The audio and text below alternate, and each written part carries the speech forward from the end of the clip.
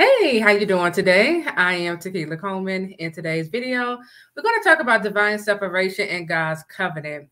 So in the past, I have made videos in the past where we talked about divine separation, and I have said things such as the purpose of the divine separation. It is for the God ordained believing spouse protection.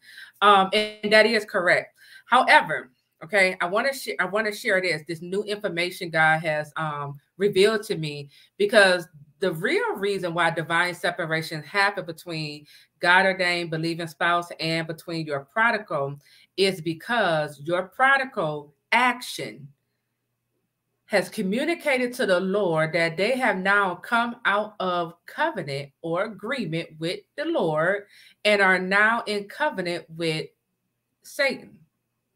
So when God begins to speak to your God ordained prodigal spouse about who you are, and when they get the revelation that you are their wife, you are their husband, but yet they keep on suppressing the truth, because this is why God's wrath come upon prodigal. They keep suppressing the truth, right?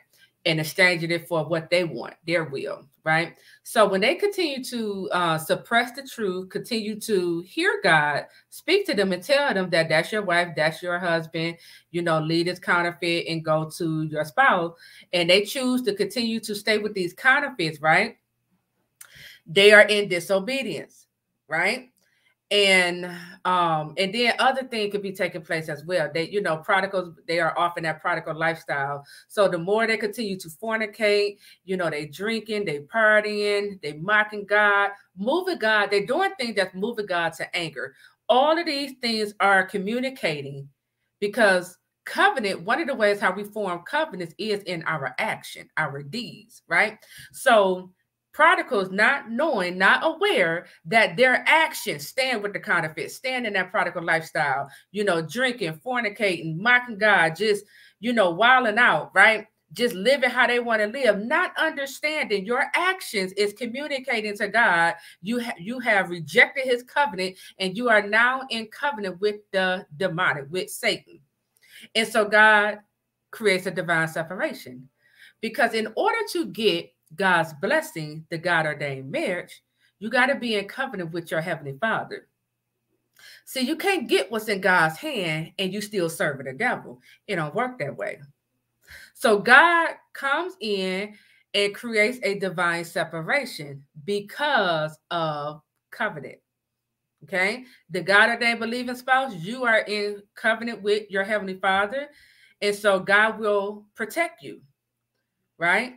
In God's instruction is that's where the protection is at. When we are obedient to God's instruction, we find protection from the enemy.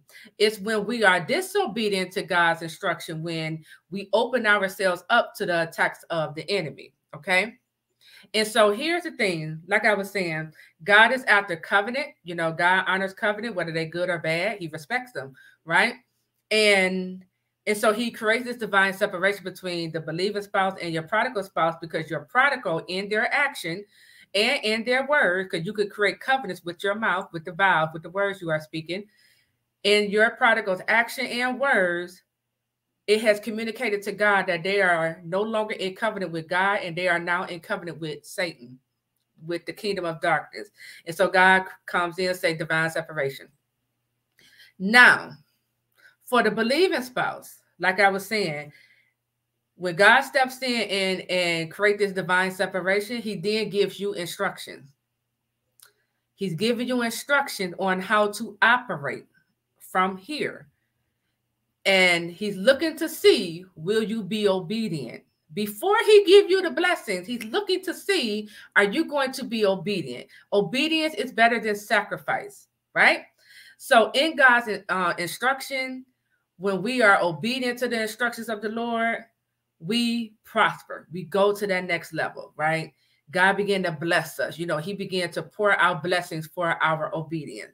But when we reject God's instruction, when we think we know, what we thinking is better than God, like I know what I need to be. I know what I need to be doing. I got to get my spouse in order. When we, become prideful and reject God's instruction and take things in our own hands, this is where you find heartbreak. This is where you find yourself doubting God, doubting what God said. You ready to give up. You operate in unbelief. So you just open the door to the enemy, and now you just allow the enemy back in to attack you. Okay?